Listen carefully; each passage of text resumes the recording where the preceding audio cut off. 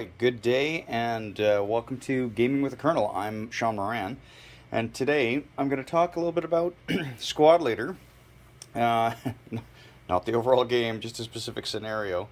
I guess I just had an itch to play some tactical war games as of late, so what I did is I pulled out the old Squad Leader and went through some of the scenarios, and I settled on Crescendo of Doom, the Battle of Warta line, which is essentially a setup where the Polish are on the defense, obviously September 39. And in this particular case, this scenario, it had the elements of the SS Leibstandard regiment attacking, with the Polish having a defensive position with some wire and some entrenchments and a little bit of light arms, nothing more than that. So there's so much to talk about Squad Leader. I particularly got introduced to it when I was a teenager. A friend of mine, his father was big into these games. We played some Panzer Leader and things like that, and Squad Leader was one of the big ones on the table. And I remember spending weekends at his house, and we would have a massive board set up, and we'd do whole, massive campaigns, even anything where he'd make a mock sort of D-Day sort of inland sort of scenario, and his dad would always be the Germans, and we'd always be the Allies advancing and that sort of thing. So over the years, from when I was a teenager, I picked up the Crescendo of Doom and obviously Cross of Iron before that. It's still pretty much the granddaddy of all tactical war games, right? I have not played any new tactical war games, such as, the Worthington Texas Arrows or Band of Brothers series, and I believe Academy Games has their Ravaging the Bear and that sort of thing. I have not played any of those, but perhaps I will one day. I'll probably get the Columbia Games, their combat infantry game. That looks kind of fun, so we'll see about that. Okay, so what do I have sort of set up here? Let's do a pause. Actually, before we do that, I just want to show you the condition of my very loved games. So obviously we've got the what do they call this? This is the module or the game. What is it? The Crescendo Doom. Basically, it's an add-on, is what we'll call it. But you can see I've still got some packing tape on these things, and my Squad Leader barely closes because of all the counters. So I probably should do something with that, but I have not. And then over here I've got again, Cross of Iron, looking a little weathered, a little bit of packing tape, and I had to pull out the whole Squad Leader, Cross of Iron, Crescendo of Doom, and you can see my Squad Leader. In fact, it's not even, this is Cross of Iron here, Squad Leader's here, but this is the back of my Squad Leader. It actually needs to be taped up or restapled. And I was able to pull out the Crescendo of Doom player's aid, or they call it quick reference data card with you'll find the infantry fire table, armor to hit tables and that sort of thing, and all the other information that you find. It really built up over time, obviously, with Squad Leader, where they added all those rules. And I have not played Advanced Squad Leader. I might get the what do they call that? The quick. They've got the introduction to it. I might try that. But as we've heard before, that it's like a way of life, and I'm not sure if I want to jump into that. I think I'm just happy to when I want a tactical sort of setting, to jump back to the old Squad Leader days and check that out, because there's so much I think this game still has to offer. Okay, so I'm going to pause and we're going to zoom in a bit on the map. I'll tell you what happened, and we'll go from there. Thanks. Okay, so this involved boards 5 and 3 from the Squad Leader series. Board 5, I think, came from Cross of Iron, I can't remember now. So the Polish had some wire obstacles and some entrenchments, and I did a sort of sporadic thing, because I'm playing by myself. I kind of knew where I was going to bring in the SS, but I decided if I'm the Polish, I'd probably defend this road, and there was a high feeder over here that I actually put the pillbox up on. Maybe that was a mistake, but whatever. And I had a few squads over here on the right. You can't really see them just outside the camera frame with some wire obstacles. And then really what I did is I brought the SS down this road, and I brought another small element down this road as well. Now, the victory conditions were that the SS had to get 8 squads off of what is that going to be? The eastern board is what they had to do. Now, that sounds pretty easy. I'll say it right this way, that the Polish won. I got to basically turn 4, and I was kind of surprised. And you can see that the Germans had 15 squads, and I had to get 8 across, and I lost that many that I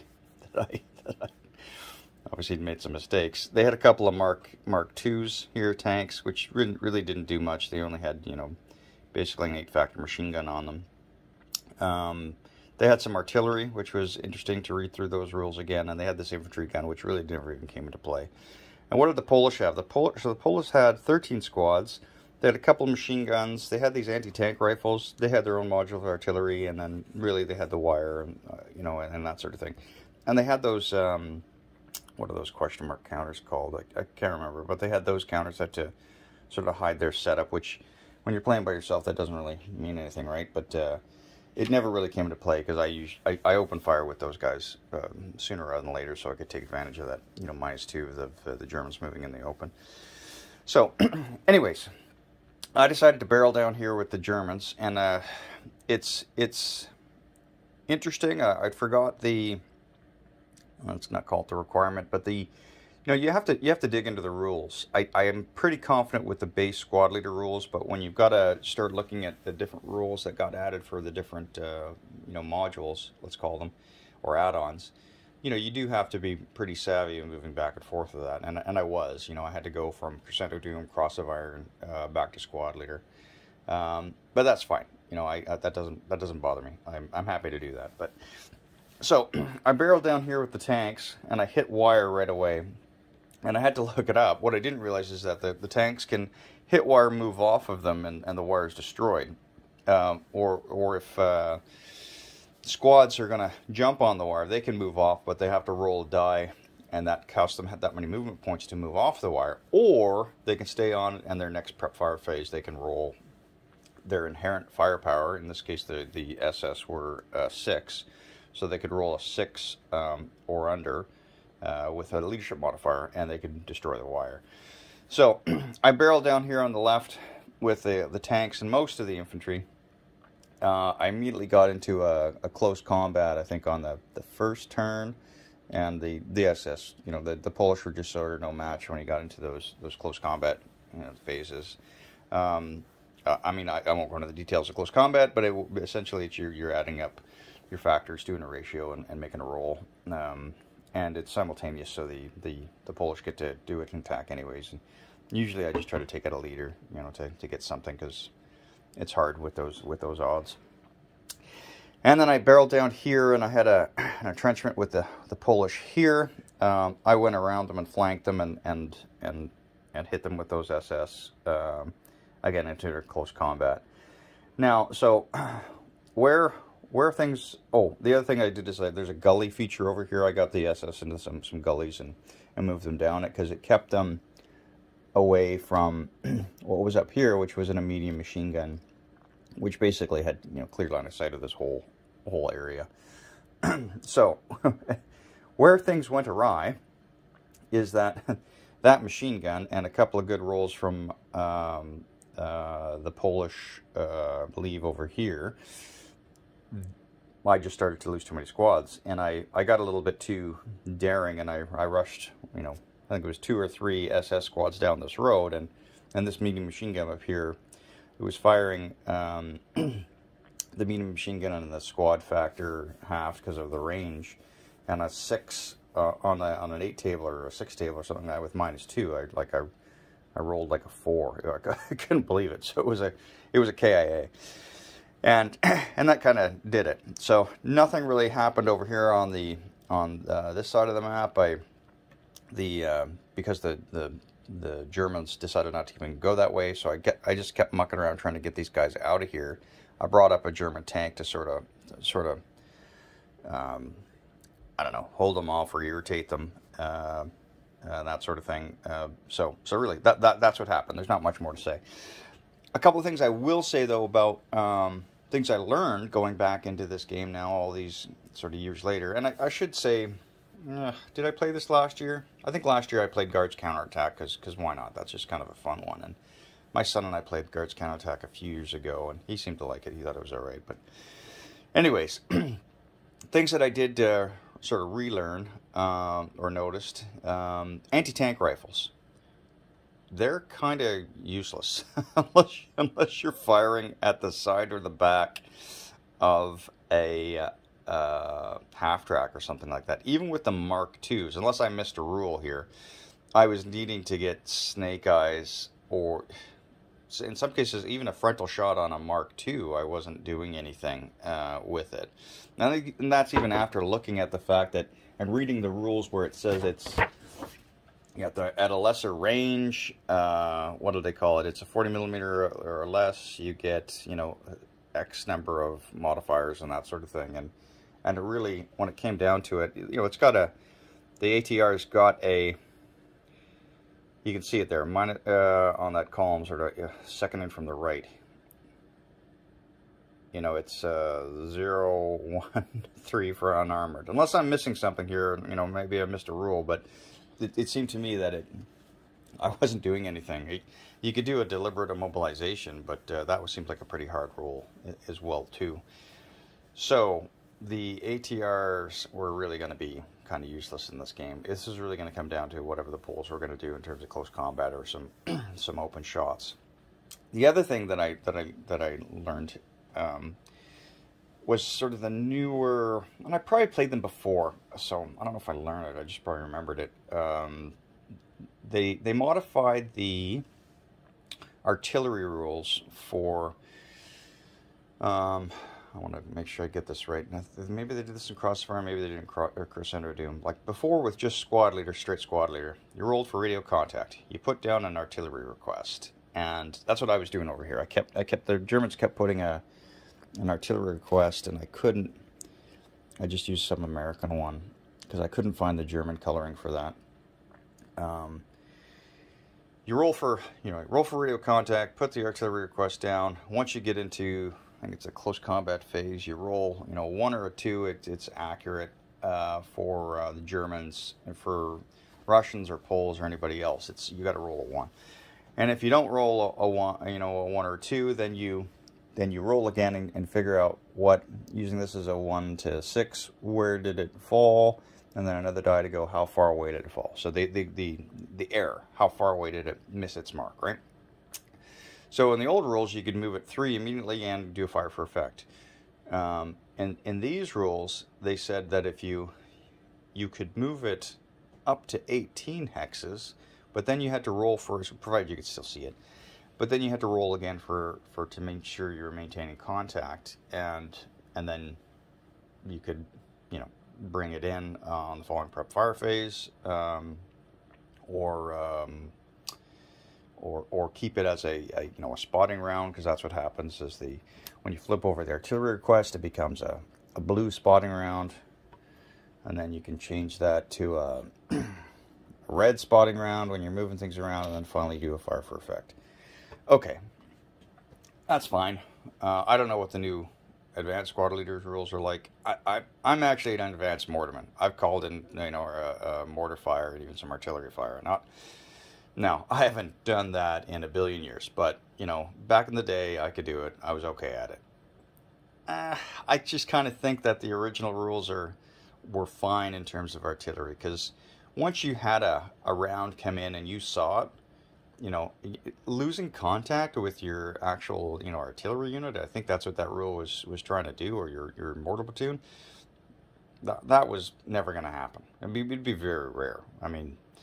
So maybe in World War II it was different, maybe I've got that wrong, but I just kind of think that, rolling for contact again, I just don't think you needed to do that. If the rounds were coming in. If you could see them, you could manipulate them if you knew what you were doing. So, anyways, so for future, I may or may not play that way. We'll see. We'll see what happens. But that's just something I noticed with those rule sets.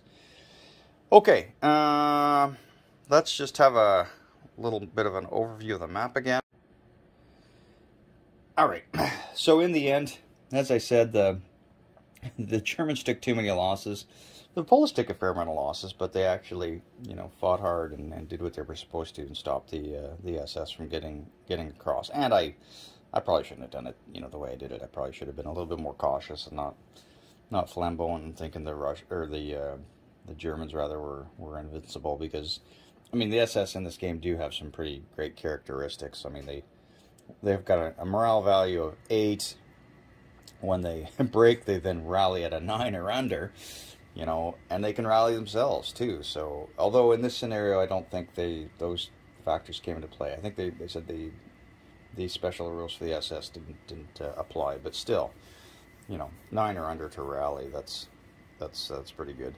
I had to refamiliarize myself with some of the desperation morale, which I'd forgotten about, which is if you're broken and you get fired upon during that turn, the next time when you're trying to rally, you've got to reduce your morale by 4 in order to rally, which is pretty significant, which means, if you break units and you take another shot at them, it's going to be pretty tough for them to rally again. So anyways. So, Classic, still a fun game to play. I really should probably dig into the counters and get them better organized, because it is still a bit of a slog to... I've got little baggies and that sort of thing to, organize them, but I don't have trays. Fun game. I think I'll still come back to it, try some of the other scenarios. I picked this one because it was going to fit on the board easily, and here's the other reason why I picked this. I've got a buddy of mine, we play Steel Panthers, by Matrix game online. We've been playing it for probably 20 years, all the different iterations. It's free to download, and we get into kicks where we go into different flavors, and I just I needed some ideas, so I pulled out my squad leader, and I pulled out this one, and I said, let's give this one a shot. So I basically tried to make this on Steel Panthers, and then I thought, forget it, why don't I just play it anyways for fun at the same time. And the Steel Panthers ones, the Polish lost, but in this one they won. At least I think they lost. I can't remember. We play so much, it's a bit of a blur. Okay, so I got nothing else to say about this game. I did get Sam Grant for Christmas by Columbia Games. I got that upstairs right now, and I'm enjoying it. I'm going to finish playing that and probably set it up again, and then I'll do a video on it in the future. And I also picked up Stalingrad 1942 from GMT, Mark Simonich. And I've opened up that, and wow, I'm really looking forward to that. It's a bigger game. I think I see it more of, maybe it's a classic war game, and I'm hoping I'm going to get that Panzerkrieg feel from it, but only better, because it's going to be so much more, I guess, modern in terms of rules and the counters and that sort of thing. The map is huge, though. I'm not even sure if I won't be able to set up the full map anymore, but I'll have to figure that out. Maybe I'll need a piece of plywood or something like that, but we'll see. Anyways, that's it for me today. Thanks for watching. Please like, subscribe, give me some comments. When's the last time you played Squad Leader? I'd be interested to hear. Take care. Talk again soon.